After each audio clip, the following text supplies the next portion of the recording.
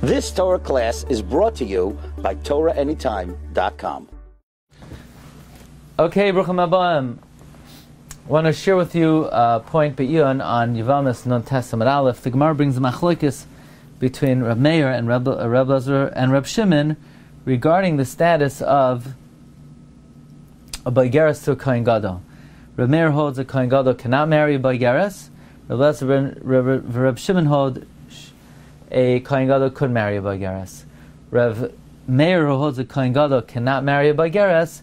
However, Kohen Gadol could marry a woman who somebody lived with Shalei Kedarka, and Reb Lazar and Reb Shimon say while a Kohen Gadol can marry a Baigeres, he cannot marry a woman who somebody lived with her Shalei Kedarka.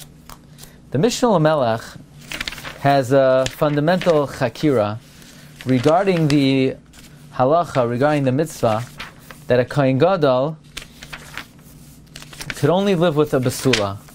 What is this din that a Kohen Gadol could only live with a basula? That is the shaila of the Mishna Lamelech.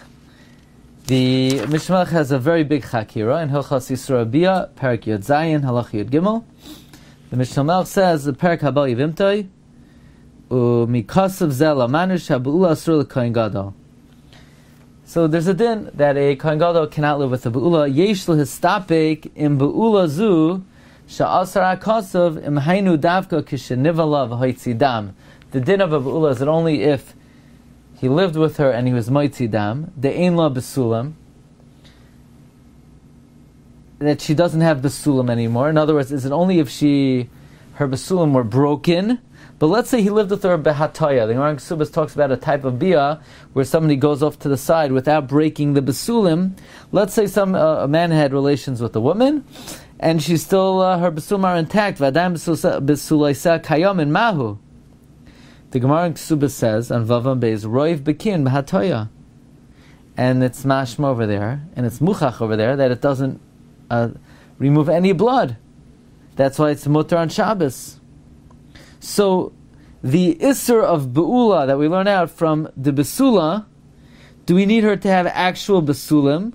And as long as she has Besulim, even though she's a Be'ula, she's mutter? Or do we say, Be'ula is Be'ula? And in that case, let's say a man had relations with a woman Bahara, and not full-fledged Bia.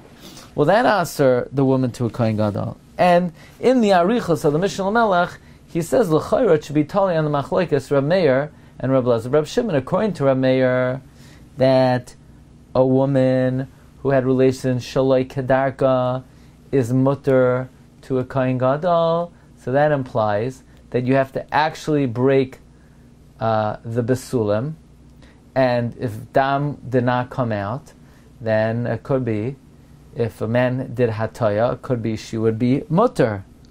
Masha'en Kain, according to Reb Lazar and Reb Shimon, who say that a woman who had bia shaloi kedarka is asur to a Kohen Gadol, that clearly means that you don't need the besulim to have been broken. As long as she has a din of be'ula, she's asur to a Kohen Gadol. According to Reb Lazar and Reb Shimon, the din that a Kohen Gadol could only marry a besula, not a be'ula, clearly it's not dependent on that. Meaning, according to Reb Lazar and Reb Shimon, we see that if bia shaloi kedarka asurs her, then there's no din she has to have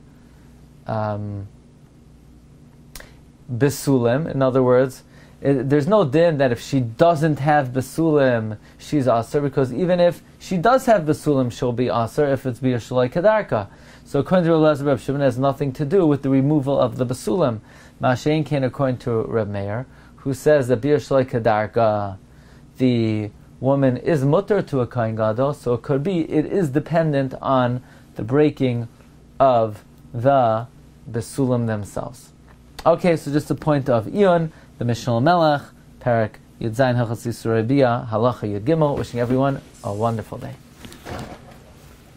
You've just experienced another Torah class brought to you by TorahAnytime.com.